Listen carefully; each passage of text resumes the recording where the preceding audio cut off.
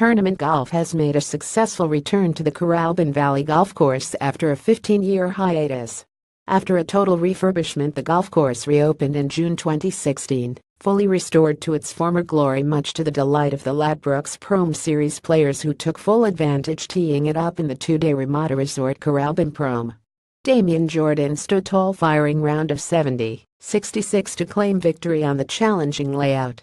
His two-round total of 8 under 136 enough to see him 2 shots clear of Michael Sim. The Tweed Heads-based player and winner of the 2016 Victorian PGA Championship on the ISPS Honda PGA Tour of Australasia was on fire across the front 9 in the second round.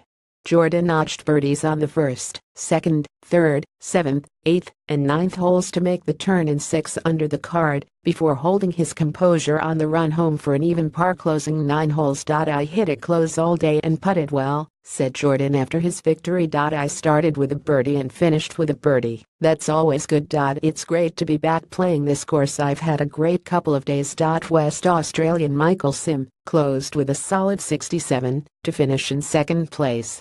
Sim fired an opening round of 71, giving him a 6 under par total of 138. "My short game was really good today and kept me in it," said Sim, who enjoyed the strategy demanded by the Kooralbyn layout. "I hit good shots where I needed to. There are some holes on this course you just have hit the ball in the correct place." Marcus Kane finished in third place on a 5 under the card. The next stop on the Ladbrokes PGA Pro Series is the Murwillumbah Golf Club for the Murwillumbah Pro. Play begins at 7:15 a.m. on the 5th October 2017.